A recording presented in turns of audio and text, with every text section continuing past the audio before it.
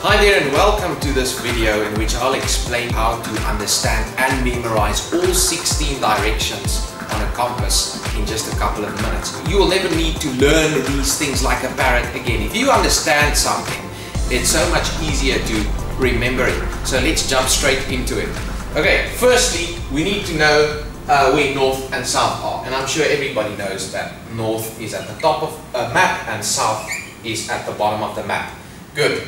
Now we need to know what do we have on the left-hand side and the right-hand side of the compass. Now, even adults get this one mixed up. So what I normally do is to help me remember is to say west is on the left-hand side. West and left both have the same letter E in it. So then we only need to put in east here on the right-hand side. What you could also do is you could say naughty elephants spray water. I know this is a bit lame, but you need to do something in order to memorize these things. Good. Now we need to understand where is or what is exactly in between north and east. Some of my students sometimes ask me, why do we say northeast and not east-north?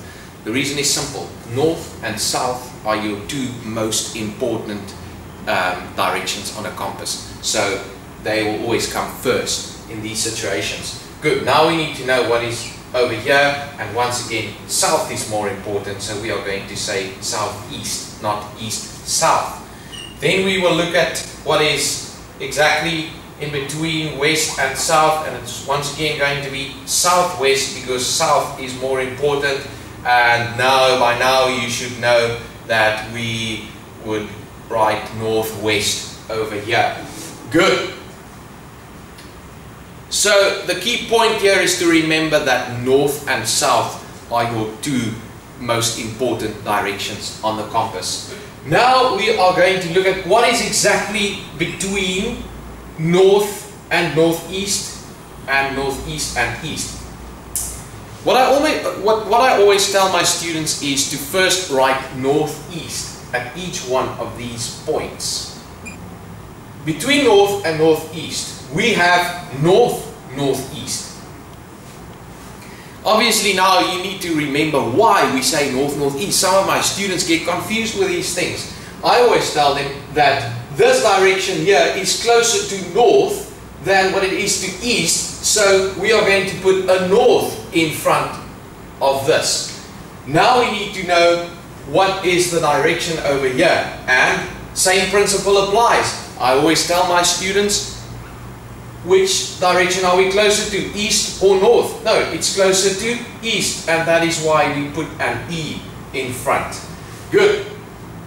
Well, let's first just write SE and SE. So, what are we going to do now? This area here is closer to east than what it is to south. So we say east, southeast. This direction here is closer to south, so we say south, southeast. And I think by now you should be able to do the last few ones.